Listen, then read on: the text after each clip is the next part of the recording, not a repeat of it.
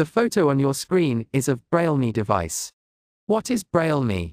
It is a device with a Braille display. We can use this device with the help of the keys present on it. This device can be helpful for blind people. They can use it to save their notes in it. We can also pair this device with our phones and laptops. We make use of the USB cord to connect this device to the laptop. We make use of Bluetooth to pair this device with other phones or earphones. We make use of braille to connect this device to our phones and voiceover with earphones.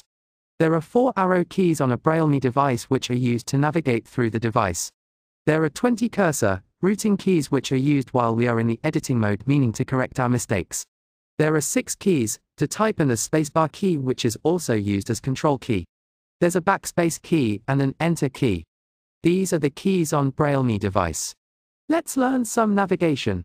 To go back we click the backspace and the spacebar key together. To enter in some function we use the enter key. We also use the enter key to change line while writing. To make new file or folder we use Ctrl+N.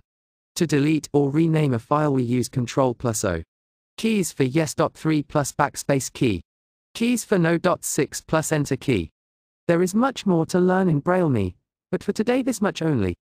Thanks for watching. Bye bye.